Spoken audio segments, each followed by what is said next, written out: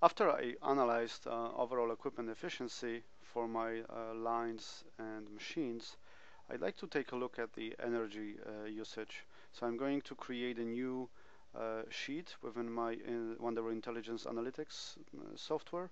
And now I'm going to take my production line and drop onto the spreadsheet, and also my equipment. Um, oops, my equipment. So I have my production lines and my equipment, and I will take energy deviation and I will drop onto the columns.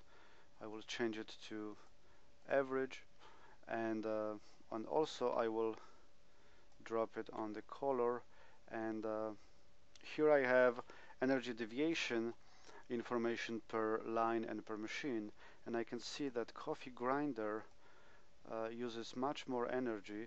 Let me actually add a production day to the list of filters. I can change the time frame for my analysis, and lately also not only the grinder used more energy, but also roaster started using way more than expected. So I'd like to drill down into the real-time time series data coming from Wonderware Historian to analyze the actual usage. I have already a spreadsheet that is done and has an action created, so I'm going to use this one, and I right-click on that, and it will launch a trend of energy usage for my coffee roaster that I selected.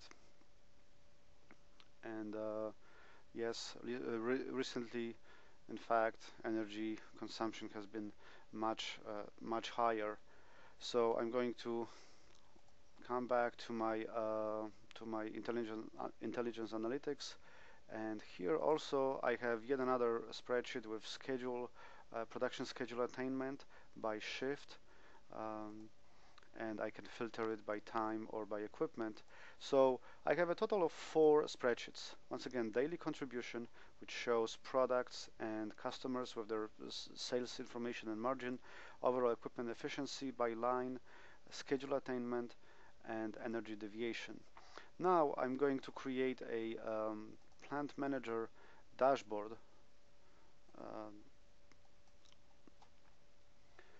so I have a blank dashboard, and I'm going to drag all my 4 spreadsheets onto that dashboard. Um,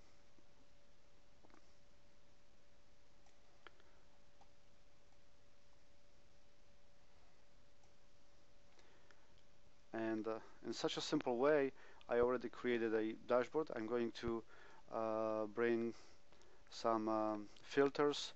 So I will have my customers and my products, and also my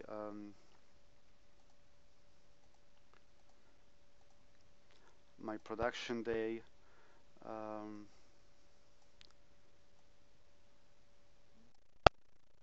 and my